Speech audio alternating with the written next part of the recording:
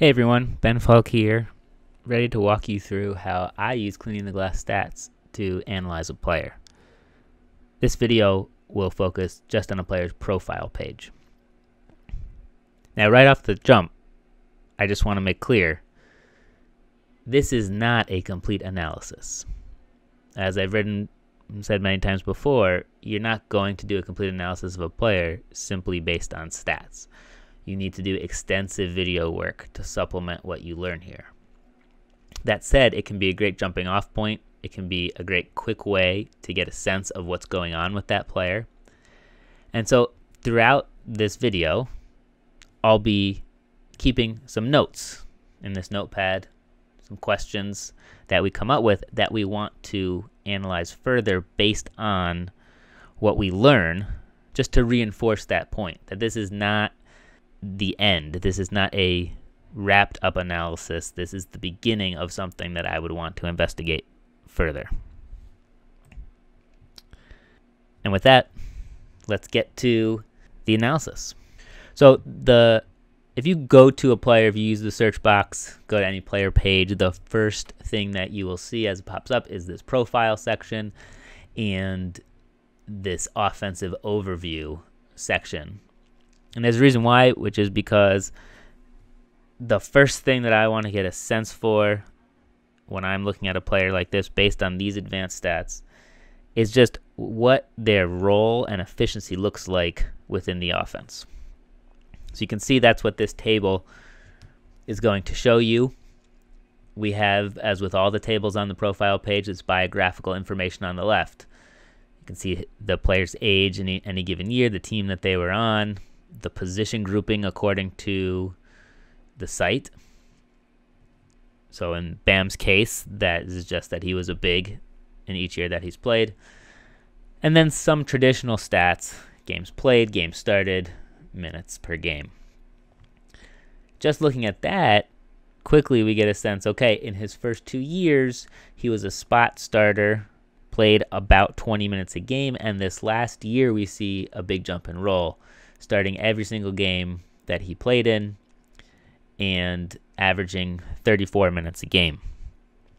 That same jump and roll we can see as we move to the right in this table to the first advanced stat that we see here, usage rate. Now, usage is a measure of how much of the team's offense the player is responsible for, as best as we can estimate based on these stats. We think of usage as creation. So how much offense is this player creating? That's why Cleaning the Glass uses a slightly different measure than you might see elsewhere. I try to adjust for how assisted the player is, and I involve assists in the calculation because we're trying to look at what is this player really creating. You'll see that players who play off the pass a lot and don't have large offensive roles will have very low usage rates, and those that are big-time creators will have very high usage rates. The story that this stat tells of Adebayo is similar to even just what we saw with minutes, which is a large increase in role this past year. His first 2 seasons, his usage rate stayed about the same. We see this percentile showing 48 and 45, meaning he's about the middle of the pack for big men. Remember, these percentiles are compared to the position grouping that we saw here. He was about middle of the pack for big men in his first 2 seasons.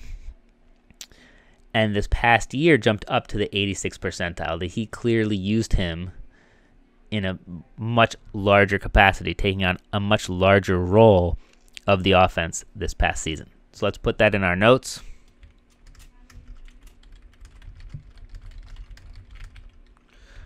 Much larger role this year. How did it change? What did the Heat have him do differently? So that can be a question that we want to answer, that we can answer through video. Something we can tell from this stat, something changed, and a question that we want to try to answer with either more advanced stats, maybe some of the play type stats, or through videos, we can say, well, let's see what's actually different. As we move on, we don't want to just look at how much of the offense the player's using, but also how efficient they were in using that offense. That's where points per shot attempt comes in. This gives us a sense of the player's efficiency when attempting to score the ball. This accounts both for field goal attempts and for trips to the free throw line. And the story we see here is that in Bam's first season, about middle of the pack in his points per shot attempt. Last year, just no change in usage, but he became much more efficient scoring the ball.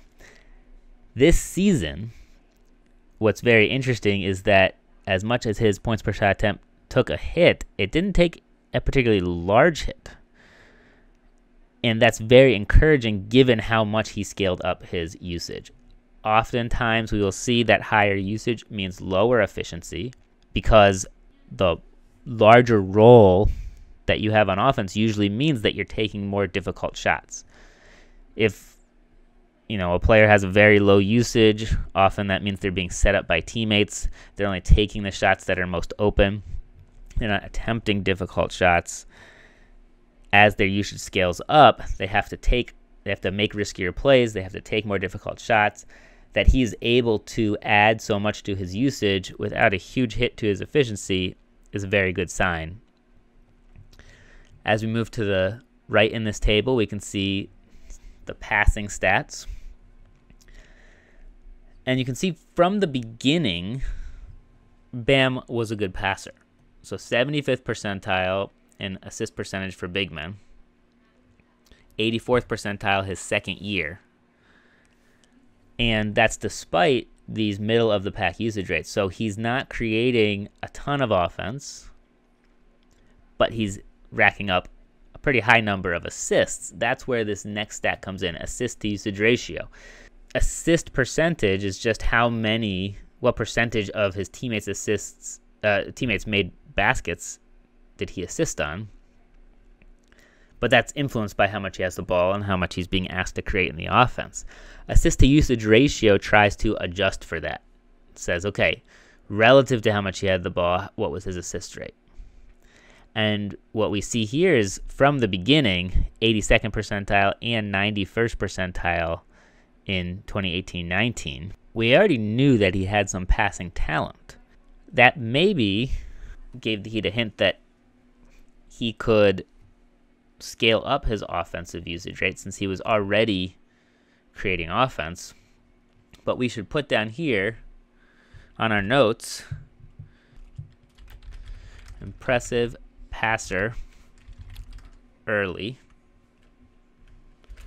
Where do his assists come from?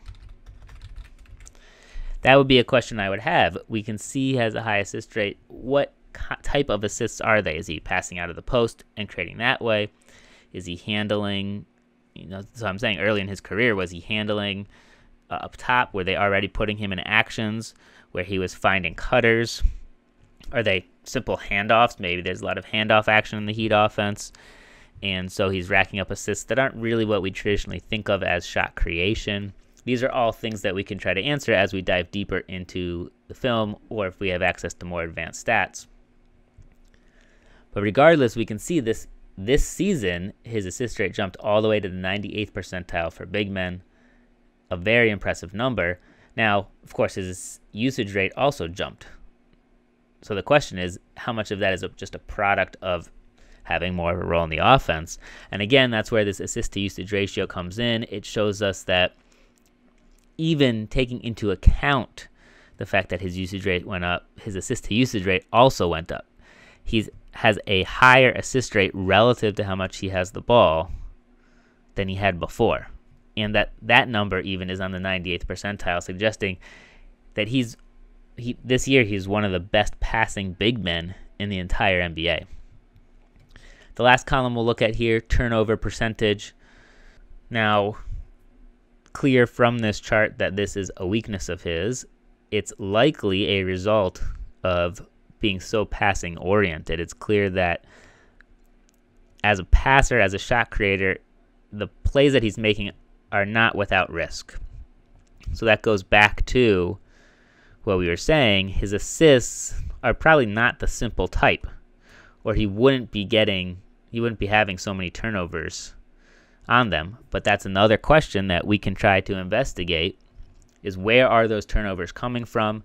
If they're coming from really high risk-reward type of situations where if the assist is successful, his team is getting, say, an open basket at the rim, then we're more tolerant of that. If these turnovers are a byproduct of something else, that's where we'd be a little worried that this is coming along with the package of Bam or something he needs to improve on.